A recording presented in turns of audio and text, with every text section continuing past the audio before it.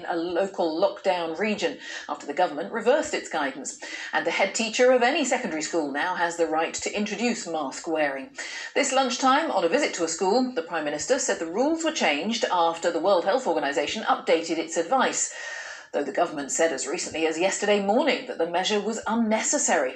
The Welsh Government is due to address this issue later today. Sarah Campbell reports.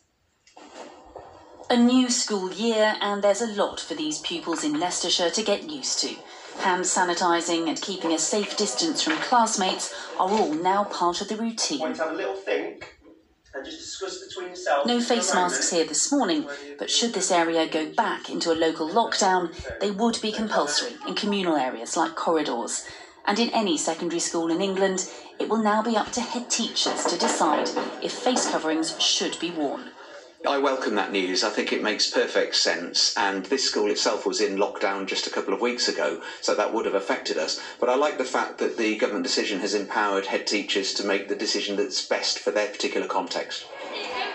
These are some of the first pupils in England to go back to school after the long break and don't seem fazed by the thought of having to wear a face covering in school.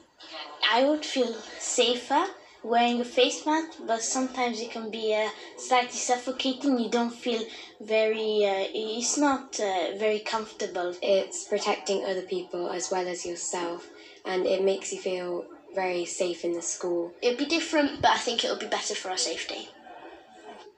Today, the Prime Minister explained why the change in advice on face coverings was made. If you're in a school where there's a hotspot, then it probably does make sense in confined areas outside the classroom to use a face covering in the corridor and elsewhere. Because as they discovered in Scotland, where they had the kids in had the pupils in for at least a couple of weeks now, what they found was that it was raining outside, people were coming in and they were congregating in the corridors, and the move to face coverings they thought was sensible. From Monday, in Northern Ireland, all secondary school pupils will be required to wear face coverings in shared spaces, like corridors and libraries. It's a similar story in Scotland, with the shared spaces also including school buses. A decision on face coverings in Welsh schools is expected later today.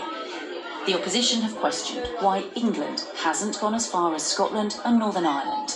My only grievance with this is that it doesn't go far enough. It's a partial U-turn by the government, and I wish they had gone the full U-turn and said all schools, all secondary schools, children over the age of 12 must wear face masks in communal areas. As far as week 4... Criticism has also been levelled at the government's U-turn from Conservative MPs.